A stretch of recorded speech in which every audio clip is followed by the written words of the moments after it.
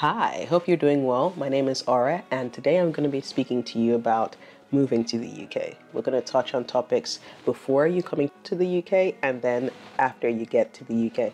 Let's get started. So when it comes to moving to a new country, people move for different reasons. Some people, it's to pursue further studies, to study at a prestigious university. For some, it's access to courses that they may not have in their home country. For others, it might be the excitement of, trying something new. For yet some others, it might be joining a spouse or a parent who already lives in the country they're looking to move to. Whatever your reason for moving, in terms of coming to the UK to live, there are a few options available. You could be coming to the UK as a student or as a worker. We're going to touch on each of these categories. Let's get started first with the student. As a university student, you could be coming to study an undergraduate degree, so doing your first degree, or you could be coming for a postgraduate degree, like a postgraduate diploma or a master's, or studying at PhD level, at doctorate level. If you're coming to UK as a student, there are a few things to bear in mind. First of all, if you're going to apply to come to the UK as an undergraduate student, you'd have to apply using a service called UCAS. UCAS is the Universities and Colleges Admission Service. When applying to universities using UCAS, you can choose only 5 universities as your choices. This is for undergraduate level. So you go in, you do your research, find out about the university. Maybe you might like a particular university because it's close to a particular industry, or maybe you've got family here you want to be close to, or it could even be that you're aiming for, Oxford, Cambridge, Russell Group, that sort of thing, or you're looking for a course that really suits your needs, or the vibe of the campus is quite nice. People have different reasons for choosing different universities. Whatever your reasons are, you do have 5 choices if you're studying non-medical degrees. I do believe if you're studying medical degrees, you may only have 4. That aside, once you've made your choice, you then send those off. The universities respond to you and tell you whether your application to them has been successful or unsuccessful. If you have offers, you can then choose from the offers you have. Or if you don't get any offers, you can go into what's called clearing. In clearing, you check the list of universities that still have spaces for different courses. And then if one of the courses matches what you're looking to study, you can contact them directly and say, oh, I didn't get into the universities I wanted to get into, but you seem to have spaces. Do you still have one more space for me? And if your grades match up with what they're looking for, and they agree, you can go study with them. Those are 2 ways of kind of getting your university offers. So let's say you've gotten past that. Now, with each university offer, you do have the academic offer as well as the English level offer. So some universities may require you to have a certain level on the IELTS exam. So maybe like a 5.5 or a 6.5 average on the IELTS exam. Some may accept maybe O-level English as a replacement or something equivalent. It really depends on the university. It varies. But then they also do have academic requirements. So if you're applying before you've gotten your A-level results or pre-university studies results, whether they're foundation or otherwise, you may then need to meet those the grades for those before you can actually get onto a course.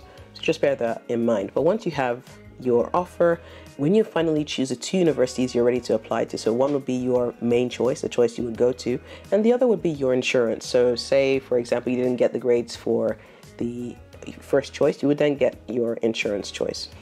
Once you decide which university you want to make your first choice, the university would then send you a CAS letter, which is the Confirmation of Acceptance of Studies letter. With that letter, you can then go ahead to apply for a UK visa. Now, when applying to the UK, like I mentioned before about the English requirement, the UK also has some English requirements as well when applying to come study in the UK. Again, it might be an IELTS level, it might be that they take a certain test of English, another test of English. You just need to check what the offer says and what the visa requirements are at the point when you're applying. So when you apply, provided that you do get the grades that the university requested for in your exams and you've passed your English language tests, you're in, basically, and you can come study in the UK for as long as your visa would allow. Now, your visa is usually the length of your studies. So if you were doing, for example, mechanical engineering at the University of Nottingham, that's usually for 3 years, unless you're doing the MEng, which would then be 4 years. But let's say you were going for the 3-year program. With that program, you probably get a 3-year visa just to cover the time that you are expected to be studying here.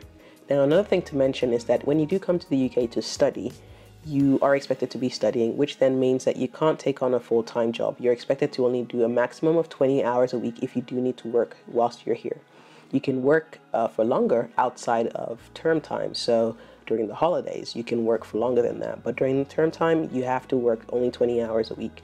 And you cannot be self-employed. You can't register as a self-employed individual in the UK if you're on a student visa. So just bear that in mind. However, I wanted to put a point here about dependents. So let's say you come to the UK as a postgraduate student and you wanted to bring in dependents.